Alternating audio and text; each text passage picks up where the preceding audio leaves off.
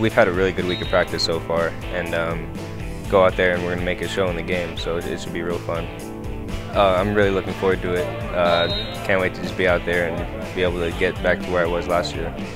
They're going to make our DBs tackle. We have to watch the cut blocks and keep our eyes on our keys, and then we'll be good.